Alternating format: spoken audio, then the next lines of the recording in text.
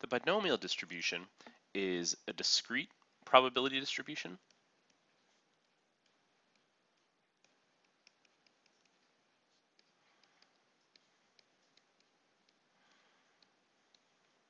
Meaning that there are a countable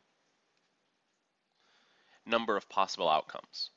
So it might still be that there's an infinite number of outcomes, but we could eventually count to that. And specifically in this case, we're talking about whole number outcomes. So whenever we use the binomial distribution, we need to be sure some specific conditions are met.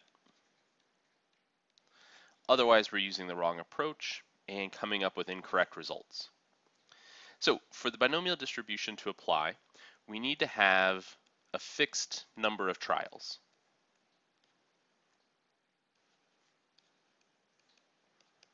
So when we begin our experiment, we need to decide on n number of trials. So 15 trials, 10 trials, however many. Each experiment or each trial needs to have only 2 outcomes. And we refer to those as success or failure. So there are 2 outcomes, one that we're interested in and one that we're not interested in occurring. The probability of success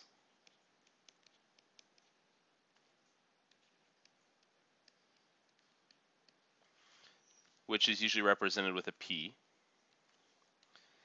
must be the same in each trial. Now keep in mind, this doesn't mean that the outcomes are equally likely. So we have 2 outcomes. It doesn't mean the probability of each one occurring is 50-50.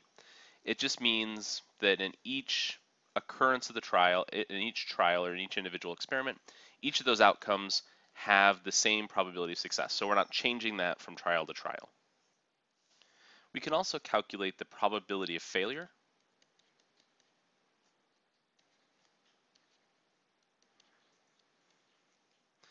as 1 minus p.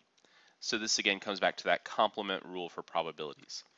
If the probability of success is 30%, then the probability of failure is 1 minus 30% or 70%. And our trials must be independent, meaning the outcome of one trial shouldn't affect the outcome of any future trials.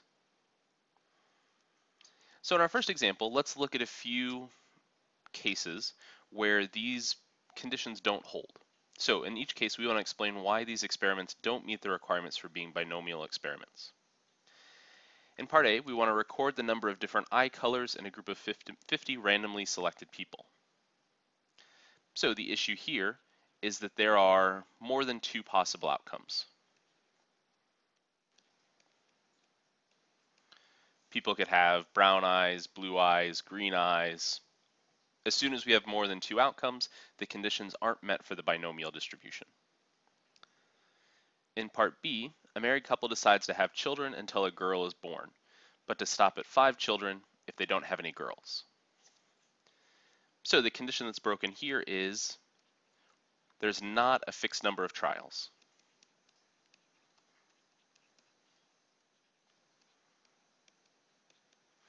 So in this case, they might stop after 1 child if the first child is a girl. They might have up to 5 kids if they don't have any girls up until then, or they might have any number in between. So they're not starting out saying that we're going to have exactly 3 kids or we're going to have exactly 5 kids.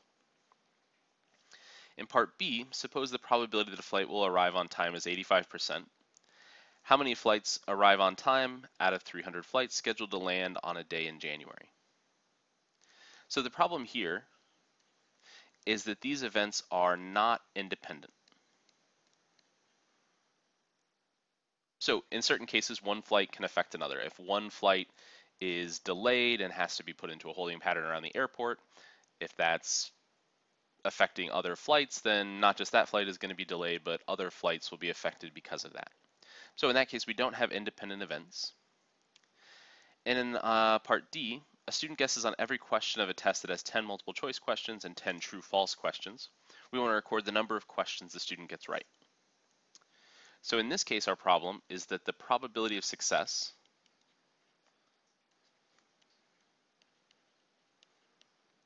is not the same on each trial.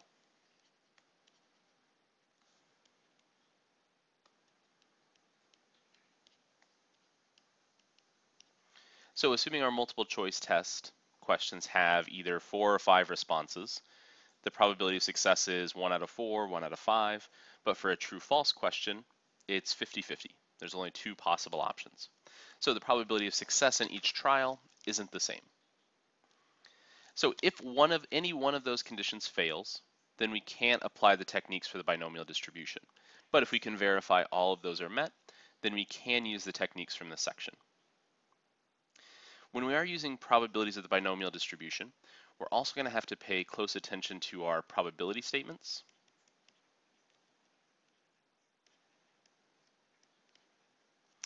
For instance, there's going to be a difference between calculating the probability that x is less than a or the probability that x is less than or equal to a.